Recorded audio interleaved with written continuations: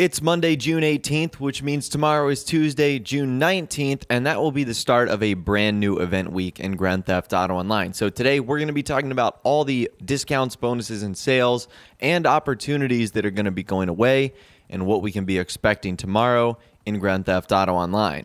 All right, so let's start with everything that's going to be ending today on June 18th, and there's a lot of really great opportunities that you probably want to take advantage of.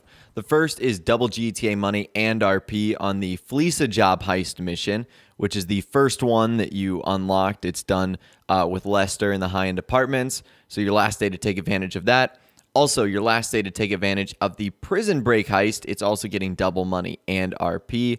Really nice opportunities right there. After that, your final day to take advantage of double money and RP on the first of the finale of the Doomsday heist, which is the data breaches. So your last day for that. And it's also your last day to get double GTA money and RP on Simeon contact missions, which are pretty fun. They just get boring really fast. So lots of great money-making opportunities. So if you are waiting to do a heist or waiting to do contact missions, you might want to jump on them today, because it's the final day for those 3 heist missions. After that, we've got some bonuses, discounts, and sales. 40 to 50% off select properties. You get 40% off of the facilities and 50% off of hangars and executive offices. And then up to 30% off of select vehicles. So you get 30% off the Cheval Typon, 30% off the Overflot Autarch, 2 pretty good supercars, 25% off the Impante Deluxo, 30% off the Karen Kuruma, 30% off the Karen Armored Kuruma, 30% off the Lampadati Casco, and 30% off the Prison Bus. So some nice and funky vehicles included in there. Pretty cool. After that, it's 50% off select heist outfits and bulletproof helmets. So get 50% off the street, light combat, and heavy combat heist outfits, as well as 50% off of bulletproof helmets, which will be great for helping you tackle all those heist missions. And then to celebrate the World Cup, 50% off of all yacht country flags and flag parachute bags. So again, pretty great way to celebrate the World Cup. And last but not least, the premium race is Spinner, which is locked to supercars, and the time trial Maze Bank Arena. Now, all of these are technically ending today on June 18th. But as you guys know, the tunables for Grand Theft Auto Online traditionally don't update until the following day on Tuesday at about 4:30 or 5 a.m. Eastern Time.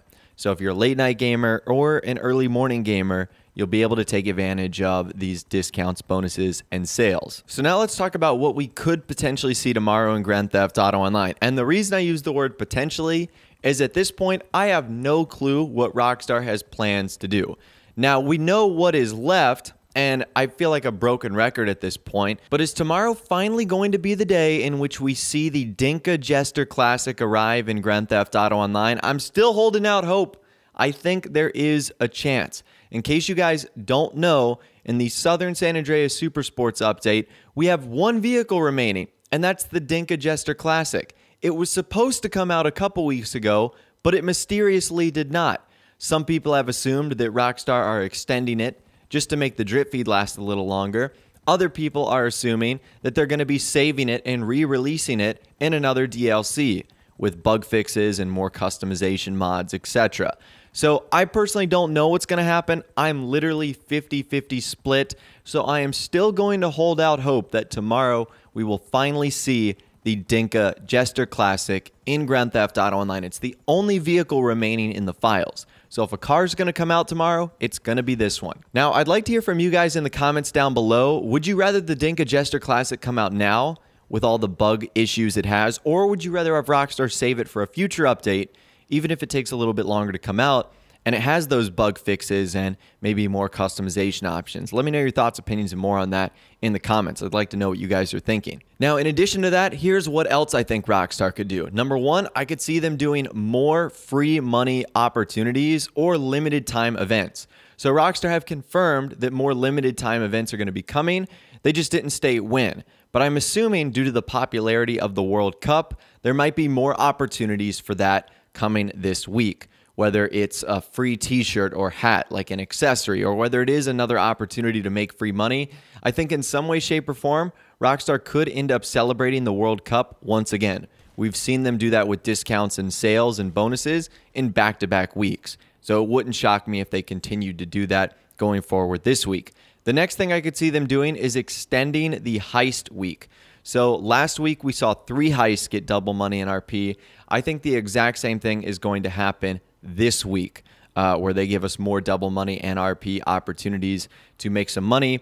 I think we're going to see a little bit of a heist pattern going on here, which is obviously great because it's a fantastic way to make some extra money. Other than that, maybe Rockstar will add some new Martin Madrazo dispatch service missions or something of the like, where Rockstar add new contact missions into the game, whether it's from Lester or Lamar or Gerald. Something like that would be really cool. A lot of people seem to enjoy the dispatch service missions. I do as well. So who knows, maybe Rockstar might do something like that. And other than that, I think it's going to be a pretty simple week filled with bonuses, discounts, and sales. There's going to be a premium race and a time trial. There's going to be some targeted sales.